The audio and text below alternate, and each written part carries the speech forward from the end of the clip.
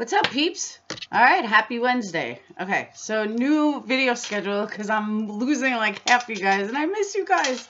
So I promise you Wednesdays, Saturdays, I'm going to do videos, possibly Mondays, but I promise you guys I will be back in full swing and I really do miss you guys and hopefully you guys miss me too. So first, I want to get a couple things out of the way because I've been fighting with people on Facebook about certain things. I love you guys, but you guys know I'm like opinionated as fuck. So the couple things that I want to get out of the way first, let's start with Zellner. All right, I called the office and I did learn some facts despite the bullshit that some fake-ass guilters like to talk about. Zellner has been in her own business for 23 years. She's been in private practice.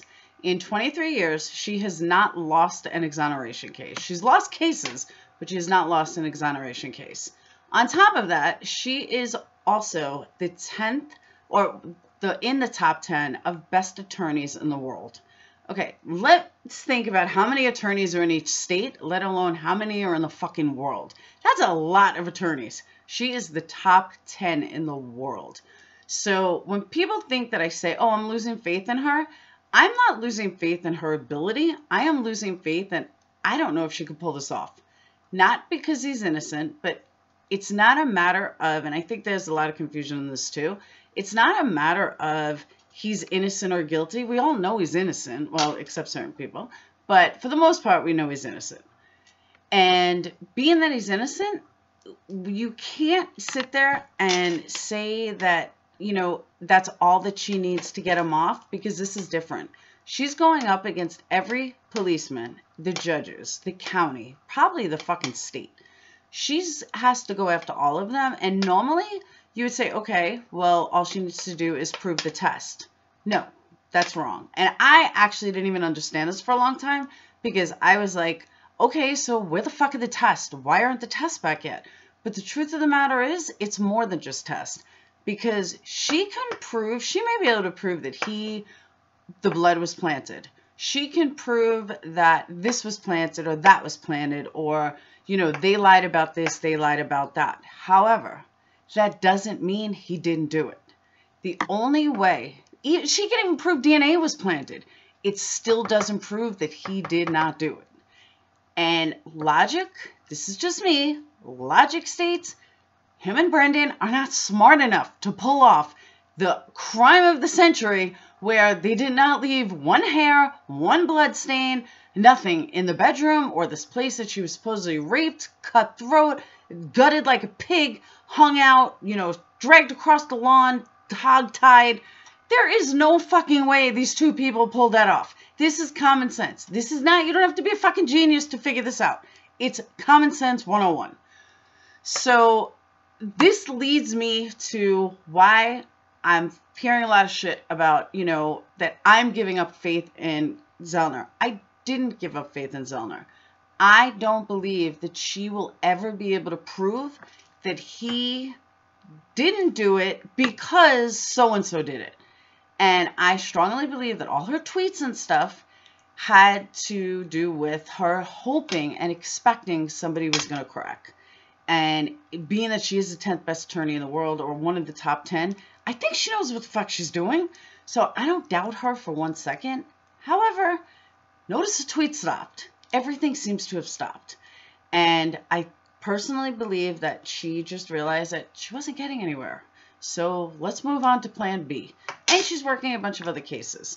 So for everyone that thinks that, you know, I gave up on Zellner, I didn't give up on Zellner at all. It's just time to realize the reality that she may not be able to prove what I think she should be able to prove or want to be able to prove. And it sucks, but that's just our system sometimes. Now, secondly, one of my biggest issues that I have right now is hearing that a lot of people are saying how they think he's innocent. However, or they think he's guilty. It goes either way because of the sexual reports that were in Casso. I'm not picking on you. You know who I'm talking about.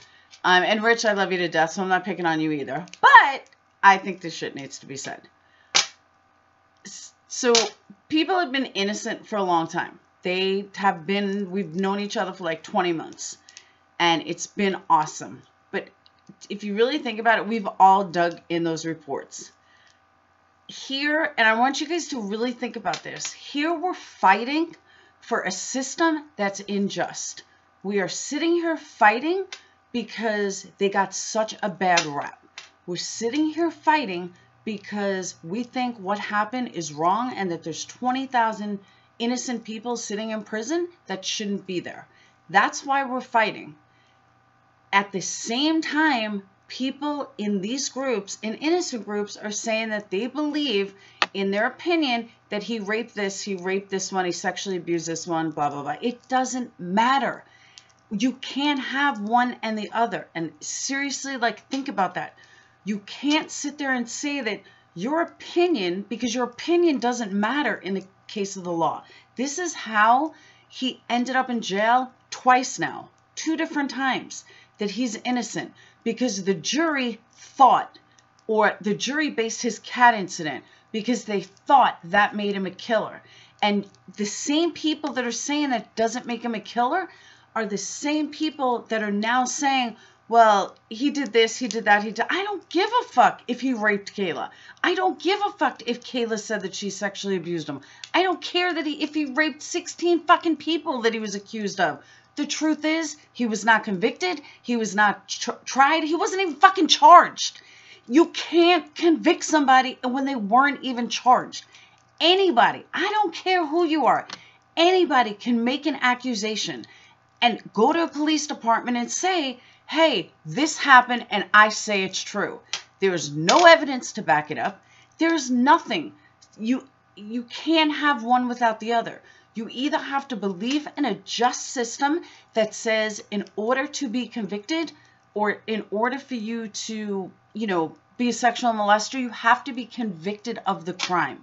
You can't go on it. You don't have to go on a sexual abuse registry, sexual deviant registry, whatever the fuck it's called, child molester registry, if you've never been convicted of the crime.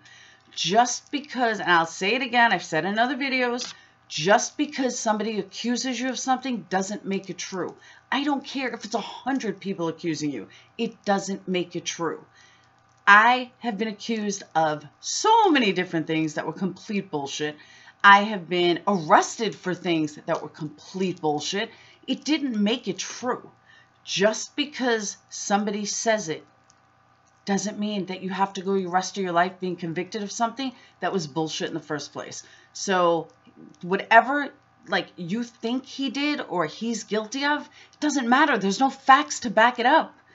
We're not talking, and no offense, guys, but we're not talking about a very nice, upscale, well-educated family here. We're talking about a bunch of fucking lowlifes, any way you slice it. So because of that, and I know people are fuming at me right now, but it's true. You have to think of who was accusing him. Obviously, they were molested by somebody. I don't think that it was Stephen. Kayla, if you remember, said that her father sexually molested her, and I think he may have even been convicted of it, or something like that. I don't remember the whole story. But we also know Kayla was a liar, and I'm sorry, Kayla, and I'm sorry if you're watching, but it's time to call a spade a spade. You can't hang somebody for something they never did.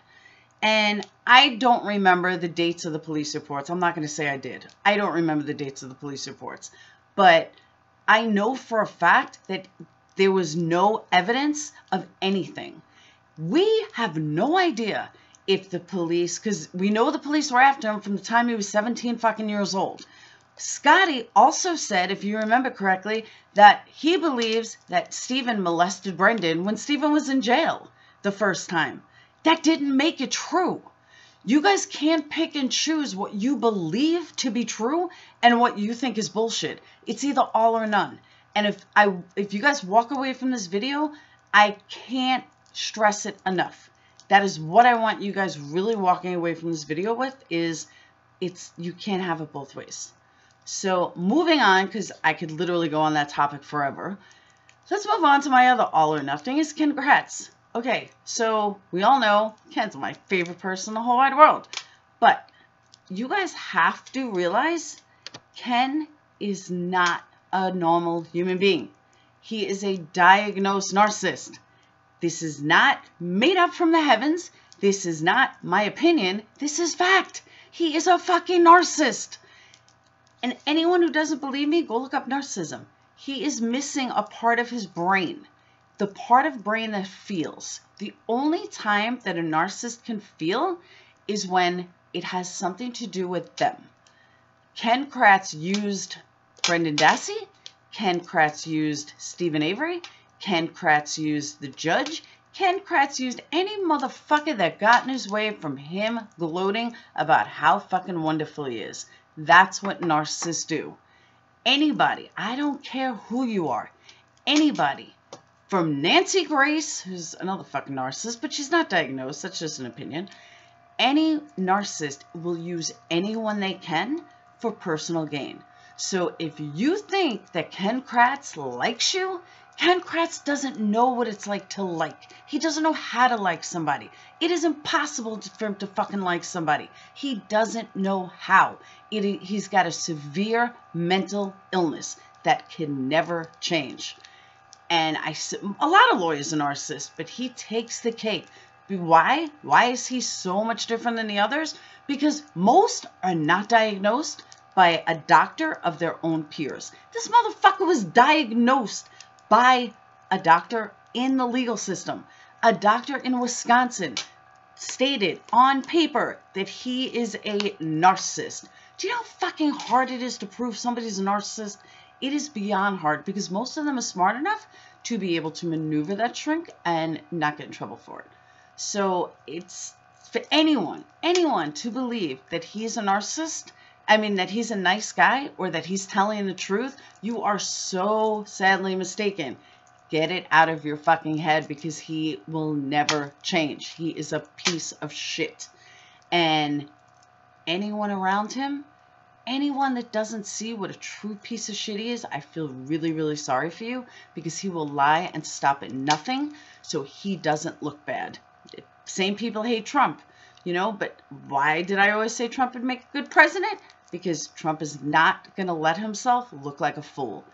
Kratz is no different. So the final thing I want to say is that,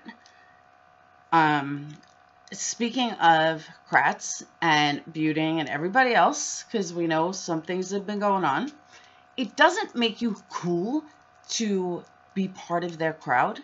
It doesn't make you cool to be friends with them. Look at me and Casey.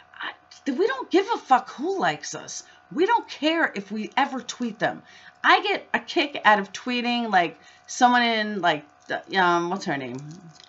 Fuck, I can't even think of her name. But like the cast of Orange is the New Black.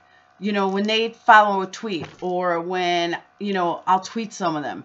That to me is cool. The lawyers of a convicted murderer who are making tons of money off their book sales and everything else, and everyone else who's making money and using MAM followers to further their own gain, that's not the cool crowd. Being in a family group, who gives a fuck? That's not the cool crowd. You want to be a cool crowd? You really want to be cool? Read the fucking documents. Find out what the hell's going on. That makes you in the cool crowd. So that's all I got to say to you guys. Remember, next video is going to be on Saturday. Possibly sooner, but definitely on Saturday. But please, please, please, guys, listen to what I'm saying. You can't have one without the other. Let's fight justice together, okay? So make sure you subscribe, and hopefully I'll gain my subscribers back because I miss you guys. But definitely subscribe. Check out my other videos, and I'll speak to you guys on Saturday. So have a great night. Peace.